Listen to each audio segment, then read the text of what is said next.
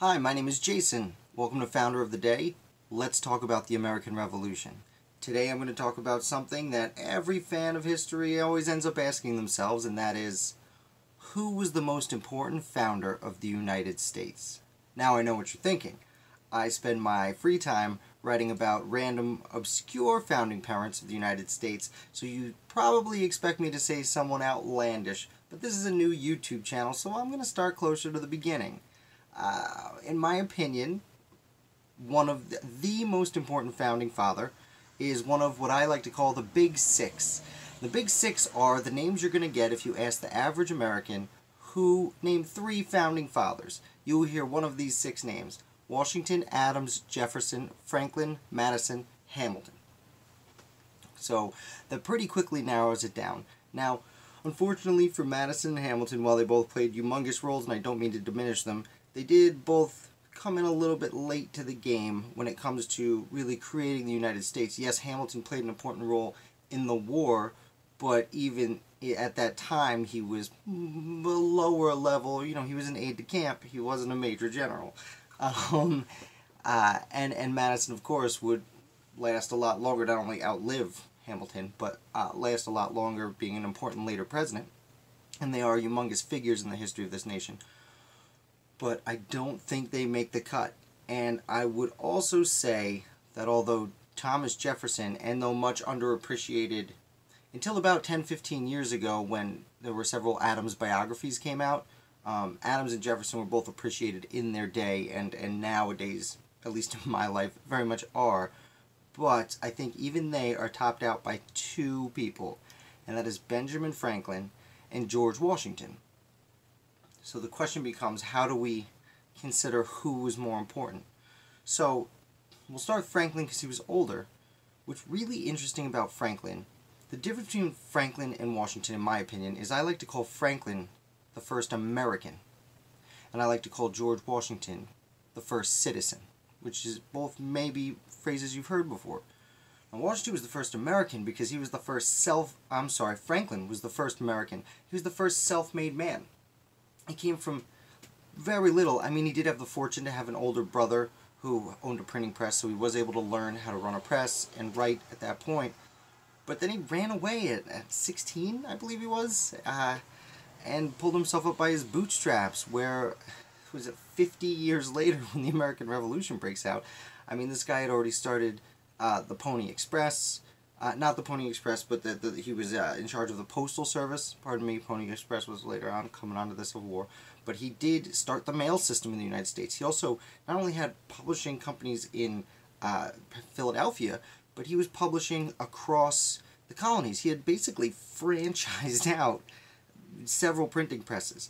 So if it weren't for just that alone, then the American Revolution would have been very difficult, because communication would have been very difficult. And yeah, sure, when Massachusetts started fighting a war, it would have gotten New Hampshire and Connecticut, Rhode Island on its side, but Virginia, let alone South Carolina and Georgia, I mean, it's a bold move. You add on to that Franklin not only started so many different organizations, the first subscription library, which we now take for granted, public fire departments, and hospitals, which we now take for granted. He helped invested in upper education as well as local education. What we would today call philanthropist in many means. And then on top of that, his scientific endeavors. Like, we have the word electron. We use electricity today, not just because Franklin had a kite and a key, but because he invented the word electron. And one of the reasons he was so important, why he had to leave America during the war and go to France, is because the people of France already knew him as the man who tamed lightning. Because he put lightning rods up on his post. When he arrived, they had already they put lightning rods on churches. When he arrived, his image was already all over France on plates and necklaces, lockets, and wallpaper and everything you could think of. Yes, he of course wore the hat, the coonskin hat, and played up the fact that he was just a rural country bumpkin. But even though he was very, very much worldly, and in a way he was the epitome of what it would eventually mean to be an American. was defined by Benjamin Franklin. The fact that anyone can make it if you just work hard enough and you're smart enough and sometimes sneaky enough and you have the right way with words enough, you can make it in America. And he was the epitome of what many of the founders wanted America to be.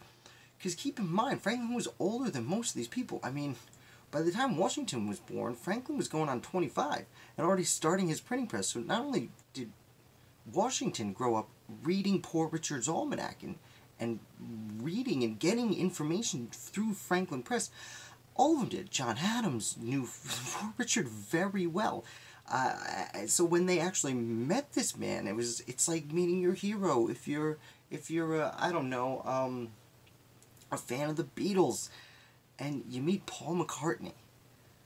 Except Paul McCartney also was a scientist and did many other things that you don't usually get.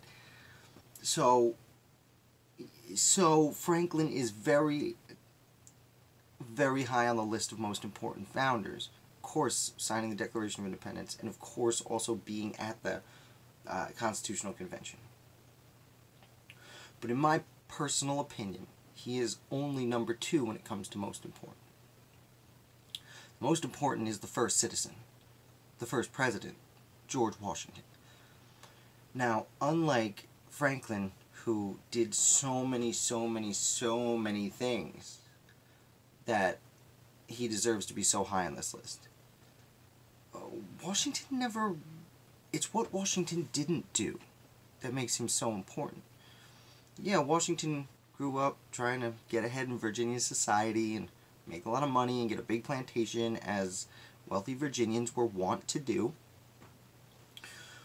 But what Washington did that made him so special, there were 2 important things. First of all, when he was chosen as general, yeah, he showed up in his uniform to the Second Continental Congress because he knew they'd be handing out some commissions.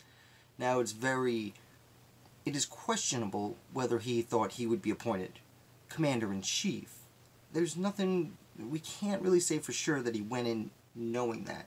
Probably he was a little surprised because there were so many former British officers who had moved to Virginia after the French and Indian War. And not just Virginia, parts of Pennsylvania. I mean, you have like Montgomery moves to New York and things like that. So it's not just Virginia. But there were a lot of very highly qualified officers, as opposed to Washington, who during the French and Indian War, he like accidentally started it and didn't do so hot for the whole thing. But the men in the room, notably John Adams, kind of called an audible and said, well, we need a Virginian, and he's here to accept, and he's in uniform. Not to downplay who Washington was by any means. The point is that unlike Adams, who had made such a name for himself in so many areas, Washington was fairly lesser known at the time, outside of Virginia. But George Washington goes, he fights the war, he gets some very good fortune, and wins the war, because it was close at times. And then, while they're in Newburgh, yes, the Newburgh conspiracy. They're in Newburgh waiting for the war's over, but they're waiting for the peace treaty to come through and for the British to evacuate New York City. Because once the British are out of New York City, they're gone and we've officially won. And in very brief, the Newburgh conspiracy was when most of the generals basically said, these dudes who have been sitting in Philadelphia for 8 years while we're fighting a war, they're not paying us. And worse, they want to get rid of the army. And what are we going to do? We're soldiers. Like, what are we going to do without an army or without pay? And several other grievances. And they basically said, hey, why don't we just march on the Capitol and install Washington as whatever he wants. He could be president, he could be dictator. If he's king, I mean, it's not really what we're going for. We're fighting for a republic. But, maybe president for life, something like that, maybe.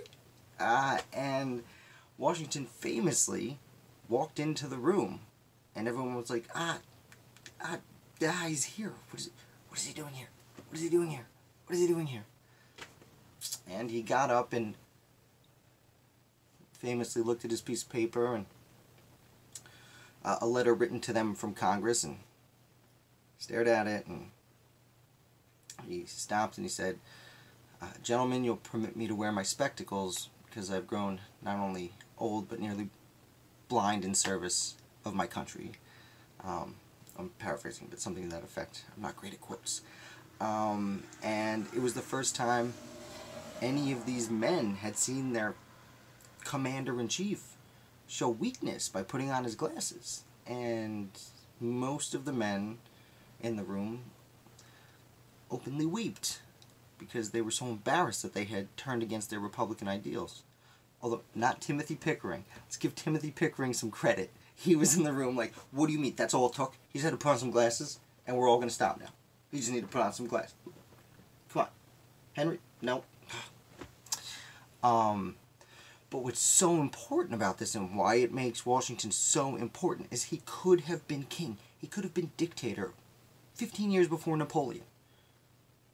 And instead, he said no thank you. He went to Philadelphia and resigned his commission, and he went home for Christmas. And it is an unbelievable act of selflessness to literally say, you want me to take all the power you have? No thank you. 15 years later, George Washington is finishing his second term as president. And he's expected by a lot of people, especially the Federalists, to run again. And he decides to retire again. He says, no thanks, 2 terms is enough. And we learn in grade school that, Washington set a lot of precedents as president. And one of them was 2 terms. And of course, if you're watching this, you're a history nerd, you probably remember that it would be 150, 60-something years until Franklin Delano Roosevelt would spend more than 2 terms as president. Shortly after that, we amended the Constitution to be like, no, just 2 terms. But what's so important about Washington's retirement, and this is often overlooked, Washington died less than 2 years later. So had Washington run for a 3rd term, he would have died in office. And the precedent would have been, you stay there till you die, or are elected out once every 4 years. But we would have had a lot more presidents staying in office a lot longer time. And in my opinion, that's almost as important, if not more important, than when Washington resigned as commander-in-chief of the army. In my opinion, that's the most important precedent ever set in the United States because it's what defined us as a republic, as opposed to any other form of government that we could have changed into. And I don't like to talk about modern politics, so you can leave comments about what you think the current government might be, but the republic we became largely rests on the shoulders of one man, and it is George Washington. And I don't like to talk about great man history. I don't like giving credit to one person. I write a webpage about all the hundreds of people we forget to give credit to, so please don't come at me like that. But in summation, in my personal opinion, the most important founder of the United States was George Washington. Now, if you agree with me, or especially if you disagree with me, feel free to leave a comment in the bottom. Tell me who you think. Who you think is more important? Who had a greater effect on the foundation of this country? I love to hear from it. I'll comment back. This is a new channel. I only have like 20 subscribers, so we'll see. Hopefully this time tomorrow we'll get up to 30. So definitely, if you haven't subscribed, hit the like button, because that'll help more people see the video, and subscribe so that you can see when I put out more stuff. Or don't if you think this was a waste of time. I certainly hope it wasn't. You can also feel free to go to founderoftheday.com if you'd like to read more. I have hundreds of articles I've written in the last few years talking about not the big 6, the everyone else. So, Jay Mandrew saying good night, and I will see you tomorrow.